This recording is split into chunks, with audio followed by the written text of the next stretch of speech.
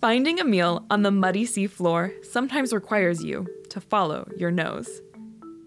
The ocean surface delivers a feast of organic material to the deep sea. Poop, snot, dead plankton, and even larger animal carcasses provide a tasty treat for deep-sea scavengers like this curious fish.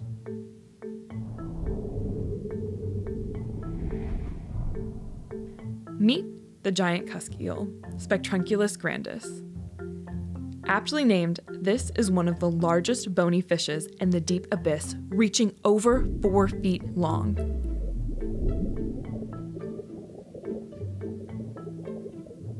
Giant cusk-eels, sometimes referred to as swimming noses, rely on their large olfactory organs to sniff out their next meal.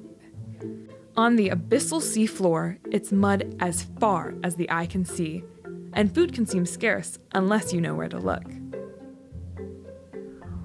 We frequently encounter Spectrunculus at our deep-sea research sites offshore of California.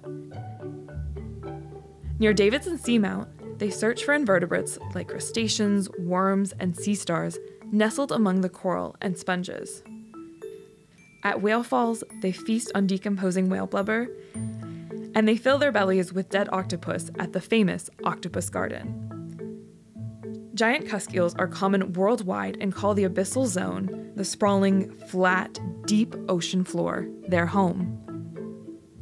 Despite covering more than 50% of the Earth's surface, the abyssal seafloor is one of the least studied habitats on this planet, due to the challenges of exploring this vast environment miles underwater.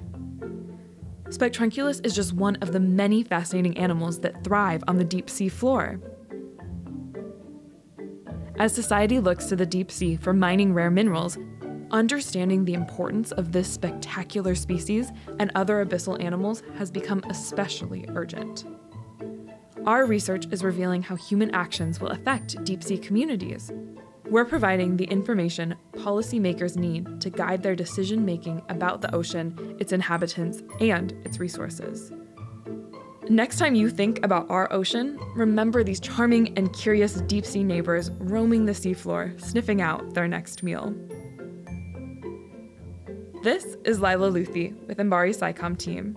To learn more about the amazing animals of the deep, follow Mbari on YouTube.